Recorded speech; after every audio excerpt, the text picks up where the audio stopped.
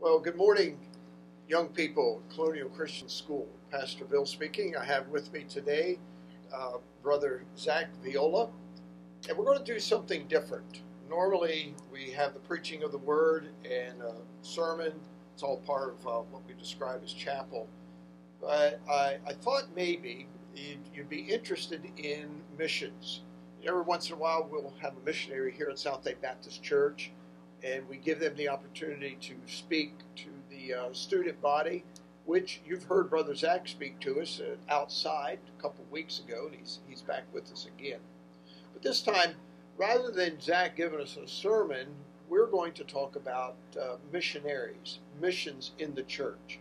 Some of you may go to a church where you have a missions program, and you know that there are families that are in other countries, and they are preaching the gospel, telling other nations and other languages about the Lord Jesus Christ. And then some of you may not have at all familiar with how missionaries are called into service or where they go and what is their life like. So we have a couple of questions here that what I will do is ask Brother Zach the questions, and then he's going to give answers from his experience, from what he's known from other people that are in missionary work, and try and educate you guys on the ministry of missionary work in Bible-believing churches. So we'll begin with a word of prayer and then proceed from there. So let's pray together. Father, we do thank you that there is what is known as the Great Commission. Go ye into all the world and to preach the gospel. And Brother Zach is here as a representative of that. You've called him to that ministry.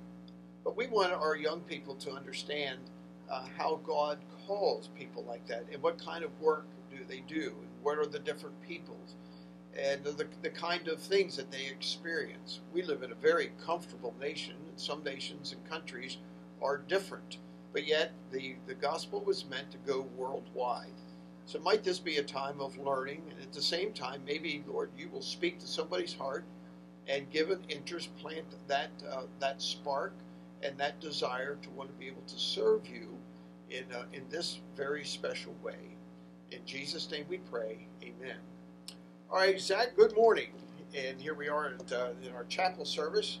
So I'm going to try and ask these questions as if I were in an elementary classroom or a middle school, anywhere in a school setting, and maybe like a missionary. I never heard of such a creature. What is that? So that'll be the first question. What is a missionary? Maybe you could elaborate on that for the benefit of the student body. Well, one of the factors is that a missionary, all too often when you hear that word, people have this grand idea of this superhero or this like guy who's so tight, who's had so close in a relationship with Jesus Christ that he's got answers from God every single day. Mm-hmm. But in reality, a missionary is somebody who's just following the will of God for his life. Plain and simple, is just the everyday Christian, but who has submitted his life to serve God for the rest of his life. So it starts out to be a missionary, or what a missionary is an individual that has already surrendered his life to whatever the Lord wants him to do. Exactly. Before we got into this interview, we used the term of the call and then the direction. Can you expand on that? Well, in a lot of times in the old days, a pastor would say you have to be called to be a missionary. Well, in reality, God calls people to serve Him in the ministry. Okay. And then there's different avenues of the ministry. For example, there's youth pastors, there's our Reformer Unanimous leaders, pastors. Mm-hmm. There's associate pastors, children's pastors, and so there's all these different avenues in the ministry. So the call, and you always hear a call to be a missionary, but you never hear a call to be a youth pastor or a call to be an associate pastor. Right. And so it's the call to be in the ministry. God calls you to be in the ministry, and then He places on your heart this burden for a certain area of the ministry. And so missions is one of those avenues. And so God calls, and then He directs you where He wants you to be. So we're using a word here, and as Christians, and we have church speak, ministry speak. In fact, that is the word itself. is the word ministry. That actually has a meaning of its own. Can you expand on that a little bit? What is it to be the minister and ministry? Well, to be in the ministry is simply you've surrendered your life to God to be in the ministry, and the ministry is then that you're fully committed your life to sharing the gospel, fully committed your life to discipling, fully committed your life to helping Christians grow to be stronger, as well as getting the gospel out wherever you can. So now as a pastor, the word there, the minister, comes from the same word that's used as a servant, one that serves tables, a slave, etc. So if we take that, and what you're saying is then an individual that enters into the call of the ministry is a call to be a servant, a dedicated servant to the Lord. And going back into the New Testament times, servants did not choose the occupation. They didn't choose the direction. No, I don't want to be a field laborer today. I'd rather be working, setting tables for the master. That servant was at the disposal of the master. Exactly. And so if I hear you correctly, then to enter into ministry is to say I'm entering into to be a servant of the Lord wherever he wants to use me. And missions is a particular calling like anything else. But in this case, we're talking about missionaries. So being directed into missions is the way that God would then follow through with that servant's heart. Exactly. Interesting. So let me ask you another question then. Let's still on the missionary. What does a missionary do? So he's in another country.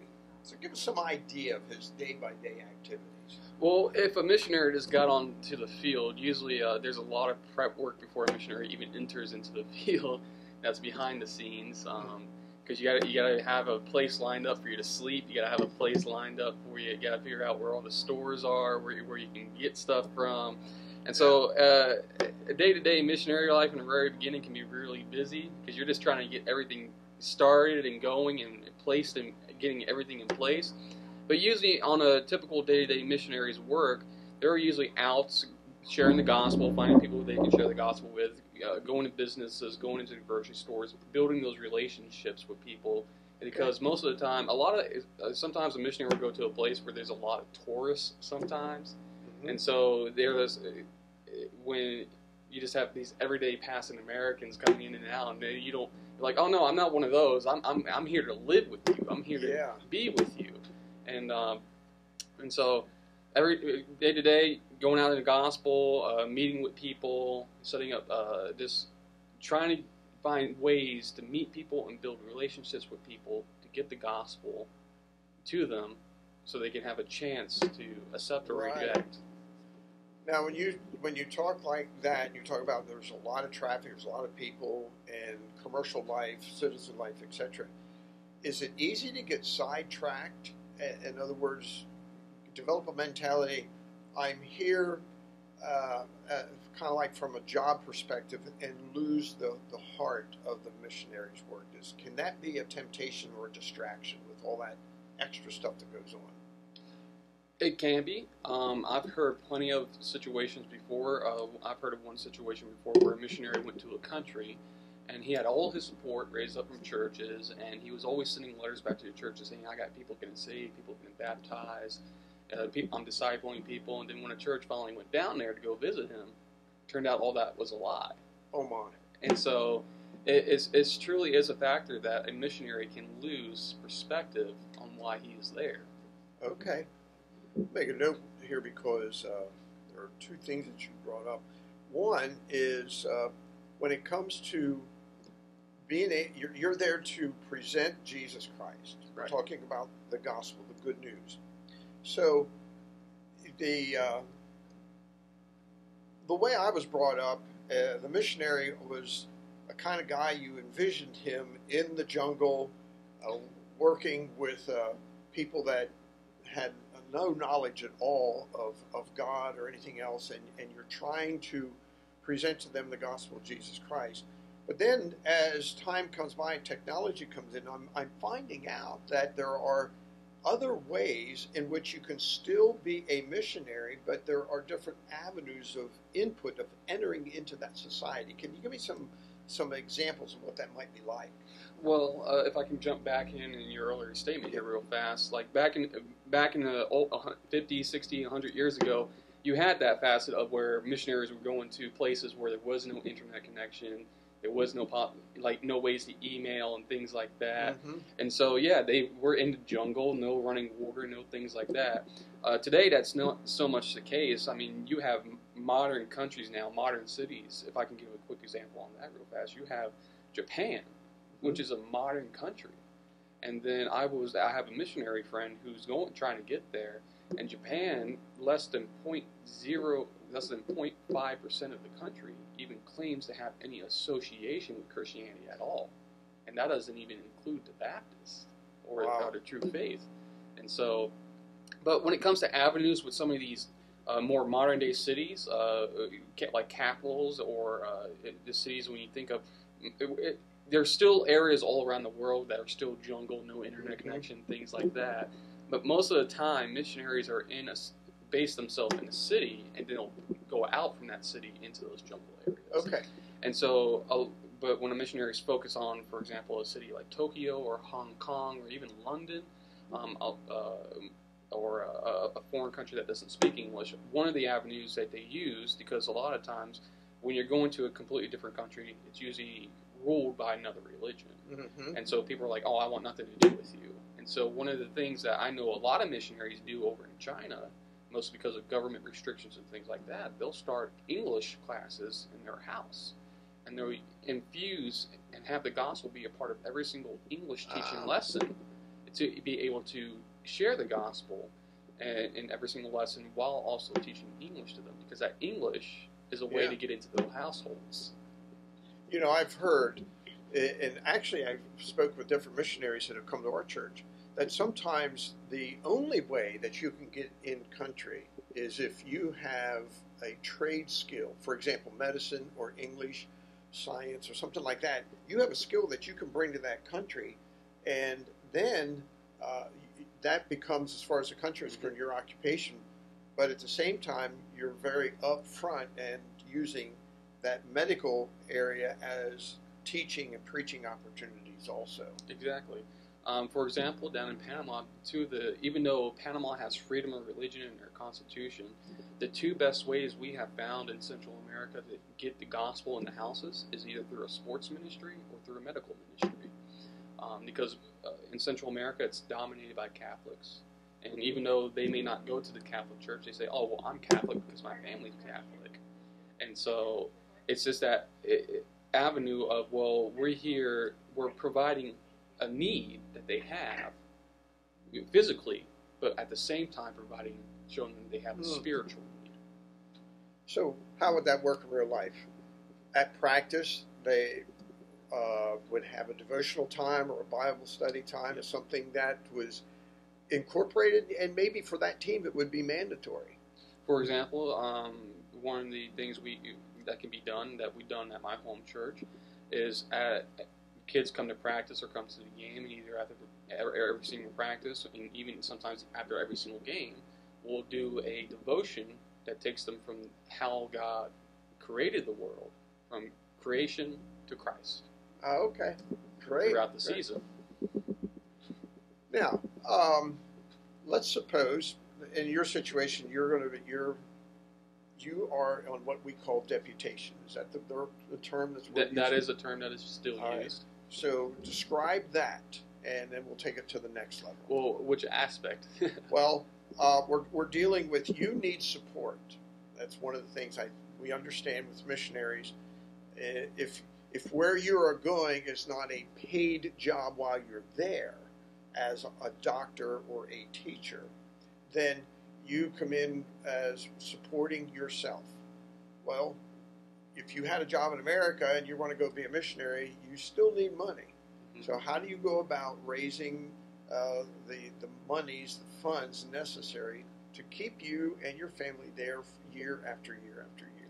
So the way it works is, if you want to go into the mission field, one of the things is you need a home church. Of course, that's going to be sending you out, which is your first supporting church. They're the ones who gives you the funds to kickstart your deputation. And then you also have an agency that helps you deal with everything on the government's side of things as well. One of the things that many people don't realize is that missionaries are looked at as businesses. So I'm not just paying regular taxes. I'm paying business taxes. Yeah. Okay. And so one of those things that help. So when you get all started and you get those funds to get started from your home church, you just talk to your pastor, figure out, get names of other pastors that he knows of churches that you can possibly go to, and then you talk to other missionaries you possibly know to get pastor names of churches that they've been in, and you start try to build this list that you can send your information to, and then make phone calls and try to get appointments and to go and present your ministry to that church. And then once you have presented in a church, the church will decide, depending on how they're set up to do it. Every church does it a little bit differently. Some churches will vote right then and there on you. Other churches will wait until their business meeting to take a vote. And so once you presented, the church decides whether or not they will come alongside you and give you funds to send you to the mission field. So in your situation, because you'll be our model case right now, how much will it cost you annually to be able to live in Panama and live there comfortably, still do the missionary work? So what number would you say, this is what we need before we can actually leave the United States? Well, we really don't base it off annually. We base it off monthly of what we need. And for me and my wife, we're looking around $4,500. A lot of that includes like health insurance, that includes life insurance, that includes taxes that we have to pay to the U.S. government, that pays for language school, that pays for a vehicle that we have to get when we get down there. Otherwise, we got to wait 2 hours for the bus to show up to take us anywhere. That includes like food, rent for housing, and so that's what we're looking at personally. So you have your personal funds, which are all taxable. Okay. And then you have your ministry funds that you raise, which don't get taxed. And we're looking to raise about $3,000 a month for the ministry fund. So that includes things like renting a building for meetings, renting for discipleships, future church buildings, the training materials for pastors, the purchasing of Bibles, the purchasing of music equipment, and everything that goes into it. That could be pretty expensive. Exactly. All right, so we're up to $7,500 a month is what is necessary. To make it like simple math, you would need 75 churches. On average, the average church gives about $100 a month. Okay, so you would need at least 75 churches at $100 a month. Yes, sir. And those churches that would be committed to sending that much support to you each month, or to your representative agency. Like for us, it would be Bible Baptist Fellowship. The BBFI, the missionary division of it, and then they would make sure that you received that money. The agencies would work, like the BBFI, Central Missionary Clearinghouse, Vision Baptist Missions. They work. Each one works a little bit differently, but pretty much they're there to make sure that you don't get in trouble with the government when it comes to your funds. Okay. Now that we're talking about money, you're on the mission field. A missionary is there and he's doing his work. How do we know in the United States? So we have 75 churches, and Zach Viola and his wife are in Panama and they're doing their work. How do we know that you are actually doing that work? How do you guys have a system of accountability, which is biblical? You know, Yes, sir. How does that transpire? Well, back in the day, that was a lot harder when there was no modern technology for missionaries to be kept accountable. But today, with modern technology, we have social media platforms that we have set up to where I have a website, I have a Facebook account, my wife has an Instagram, and churches and people in churches can follow us, and we can put up daily or weekly things showing them what we're doing on the field. That is a lot different. But normally the traditional way of reporting is to usually write a monthly or bi-monthly or even a quarterly letter to each church telling them what you are doing. Mm-hmm. And so, but as I mentioned earlier, there was a missionary who was doing that, but then everything in the letter wasn't true. Yeah. So real-time pictures make a difference. Exactly. Real-time pictures, videos of showing what you're doing. And then the other facet of the side is churches who support you coming down on a mission trip and helping you out. Yeah. And actually seeing and being a part of the work. Very interesting. I'm much older than probably old enough to be your dad. But I remember in the day where missionaries would speak to family members by way of ham radio, the high frequency antenna. And to this day in our church, I can remember a fella had a radio, a shortwave radio is what it was. And it would squeal and hiss, and they turned that dial to one particular frequency. Now, if we're here in the United States and they're on the other side of the world, that radio signal, first off, you had to make sure you're on at the same time. 8 p.m. at night here could be 8 a.m. of the next morning over there. But at any rate, you could just hear those. And then they would be able to speak and talk back and forth. That was the form of communication. Pretty much the only way. The letters that was called snail mail. Exactly. Still is. Shortwave radio was a real breakthrough during that period of time. So for those students, that was before the time with your two thumbs you could write a letter to mama and let her know what's going down while you're in Australia. This was a day you chose the time. You did all that ahead of schedule with letters. Okay, at appointed dates, point in time, we'll give you on such and such a frequency. And if the weather was good, you had a good communication. And that just shows you the difficulty of how if missionaries need to reach their churches or churches need to reach the missionary back in the day. And now all you need is this one little app and send a text and you're good to go. Well, now let's talk about here we are in the 21st century. When let's say, for example, you're going to be in Panama and you're there for 20 years, maybe 30 years, and you raise a family, and the Lord says, all right, Zach and wife and kids, I want you to go to another country, or you're ready to retire, whatever it might be. What happens to that church? Will they just dissolve because you left, or is there something that you're going to do right up front to make sure that church always exists? Well, that is one of the big things. Unfortunately, back in the day, when America was sending out these huge number of missionaries and everything, unfortunately, a lot of them came back and they were the pastor of churches in those countries for 20, 30 years, and they came back to America saying, I need somebody here to replace me as the pastor there. Mm. And I just remember reading accounts on that and hearing many people who are higher up in the agencies now today tell me about those situations. And so it should never be the goal of a missionary to really be a pastor long term on the foreign field. Mm-hmm. The goal of a missionary is to train people who God calls into the ministry to be pastors, and then plant churches with those people as a pastor from day one. I think they're called indigenous. Indigenous, yes. There's a new word for the students. And what a simple definition for an indigenous pastor? An indigenous pastor is simply the person who was born in that country. All right. Saved in that church. Saved in that church, baptized in that church. And probably, if they're going to need a Bible education, I know many missionaries actually establish schools. Yes. Whether it be a kindergarten on up school, or a lot of times they establish like Bible institutes and a Bible college.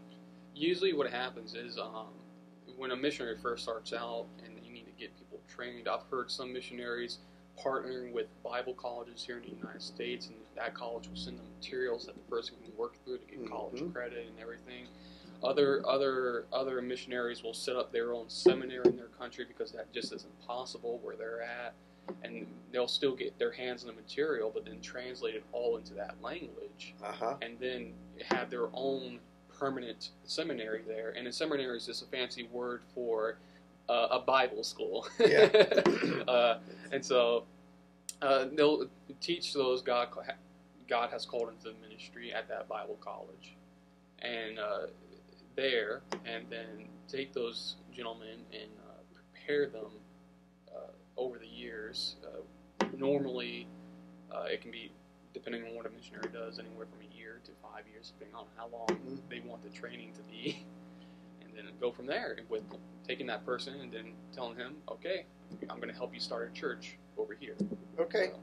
So now your church becomes a church that plants other churches in that same country. Exactly. The goal is to start a church. There's many different models of doing it. One model is called the mother church, which we're talking about here, the mother church aspect. You plant one church, and then from that one church, you start training people who God calls from that church, and then take them and plant other churches from out among that church. Wow. There's other missionaries who plant a church, leave it in the hands of the indigenous pastor, the native pastor, and then they'll go to a completely different town by themselves and start the process all over again. Yeah. So there's different ways in which you can do. The idea is to continue to reproduce ourselves as either as believers or as churches in those countries. Yes. And we have a missionary that was just with us a couple weeks ago, Oliver Williams, been down there for 50 years in Peru. And their ministry is very interesting. They've went back there 50 years ago. They established one church, going door to door, established a church. Then they established a Bible Institute. And then they began to establish additional churches and missions from that country. And those missions are building churches and reproducing again. So it is a very biblical concept. And this is what Jesus meant in Matthew when he said to go out into all the world and preach the gospel. Yep. Teaching and baptizing. And what you're doing is describing that. Well, one other question I think would be that of language. So if I'm going to go to Japan or even down to Panama and I want to become a missionary in that country, how do I learn that language? Do I learn it while I'm there? Can we go to school? What's a good answer for that? There's many options on how you can do this. For a lot of people, they'll start the language process here in the United States while they're traveling around visiting churches. That's usually the more difficult route because when you're learning the language on your own and you don't have no native speakers around you, it's really difficult to learn it because you're not using it every day. So, for example, my plan is my wife is from Costa Rica. She speaks Spanish. We're going to a Spanish-speaking country. So my wife is going to be helping me learn the language while at the same time I'm taking classes in Panama while working among the Panamanian people every single day. And that will help me learn the language even faster. So you're going to, rather than learning the language stateside, you'll go down and learn it while you're there. Exactly. On-the-job training. On-the-job training, and because when that happens, you got Spanish people around you all the time. Nobody's speaking English to you, so you got to learn the language if you want to get food from the supermarket. It's going to come pretty quick. Or get a taxi in the right direction. Exactly. I'm sure that could be a problem if we're not careful. Well, let's just talk about your ministry here for a little bit. How long have you been on deputation and since God put you in the direction of missions? Well, I technically started, this has been a weird year with COVID and everything. Technically, we got all our paperwork done to be recognized as missionaries in January of 2020. But because of COVID, we did not start traveling until August of 2020. Wow, it takes so we've only been on the road for about 7 months now. And with COVID, it's just even more difficult to raise support. Yeah, right. So you're looking for $7,500 a month, and you. By the way, we said, okay, 75 churches at $100 a month. That seems like an easy number. But how many churches would you actually have to visit just to, and again, this is up between them and the Lord, whether they believe that they want to support you or not. So about how many would you have to visit? So before COVID, the average time it took a missionary to get all his support raised, the average time for a missionary family to get all the money they need took about 3.5 years. Or that's the average time. Yeah. The quickest I've ever heard of anybody raising their funds was 6 months. Mm-hmm. But so right now, to give an example, I have worked through about 8 states so far, and those 8 states add up to about around 4,000 phone calls. Whoa. Out of those 4,000 phone calls, we've gotten about 100 bookings. Out of those, and so we've only done a portion of those visits so far. We've been to about, I want to say, 30, 35 churches so far, and about 1 out of every 3 or 4 have been taking us on for support. Mm-hmm. And that could be at any number. And that can be at any number. $10 to $100. Yeah. Exactly. Yeah. So that tells me, in closing, it would tell me this: you have to be certain and sure that this is the direction that God wants you to go in. Absolutely. And for example, there's some missionary just making the phone calls every single day. Yeah. You had in this not getting answers, nobody answering the phones or pastors. Usually, out of every 10 to 20, between 10 and 20 calls, I'll get at least maybe 1 or 2 bookings. Wow. So you're looking at a 10% booking rate. Yeah, really. Really. And I think I heard you say earlier that individuals from that local church can also support, whether it's through the church or not.